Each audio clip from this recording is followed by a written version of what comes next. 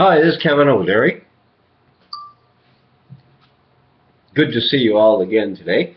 Today I'm going to talk about something very simple, and this is related to just in the last 25 years. A lot of things happen throughout, my teaching experience, and it's very difficult to get Japanese speakers to speak very coherent English and to use properly globally acceptable types of speaking styles when learning English.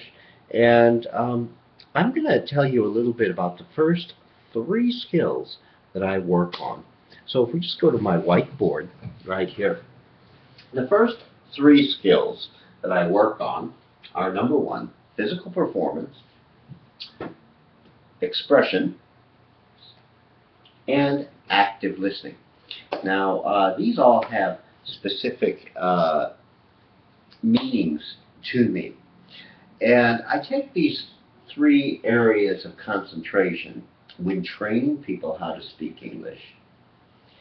And I work on this almost to perfection before I introduce further vocabulary, a new expression, idioms, or whatnot.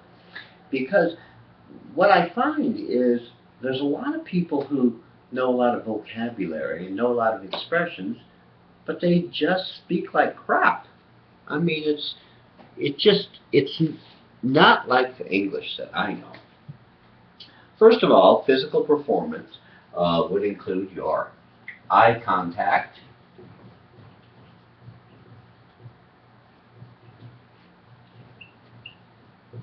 body language, of course,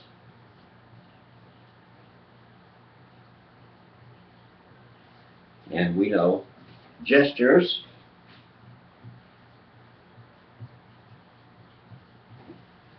these are very, very important skills that people must have in order to communicate properly. Expression.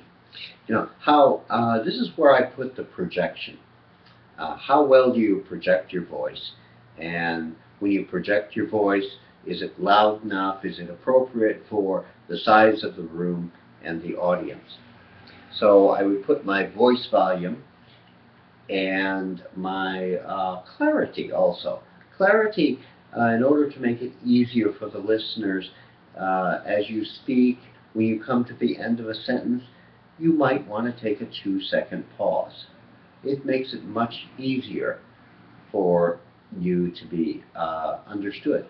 For example, if I were just to introduce myself and say, "Hello everyone, I am Kevin O'Leary. I was born in the United States." That would be very easy for a non-native person to understand. So for the expression, let's go ahead and put your voice projection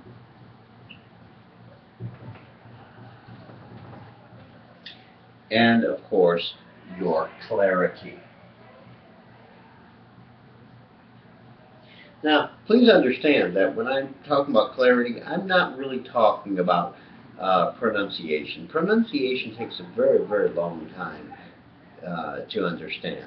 For example, with our alphabet in English, A, E, I, O, U, the Japanese only use 5 different sounds for that. But A, E, I, O, U has up to 29 sounds in English. So it's going to take a while to work on pronunciation. Clarity is basically making it easier for the listener to understand, and you can do that by pauses. So just worry about the pauses for now. Active listening. This is very important. Even though you're listening to someone make a speech, it's very important you work on your active listening. Look at the speaker. Look at the speaker's face. Look at the speaker's expression. Not only will that make it easier for you to understand, but it will also make it much easier for you to use when you go off into a two-person conversation, because as you're speaking, you're going to be talking with the other person. So active listening is looking at the speaker.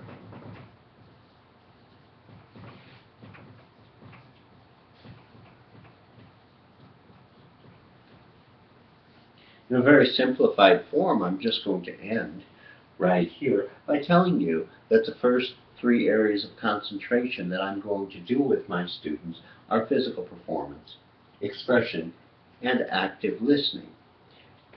And I don't move on if any of these skills are compromised, because you're going to get them speaking some sort of English, but it's not going to be quality English if you're not staying on task with these three items.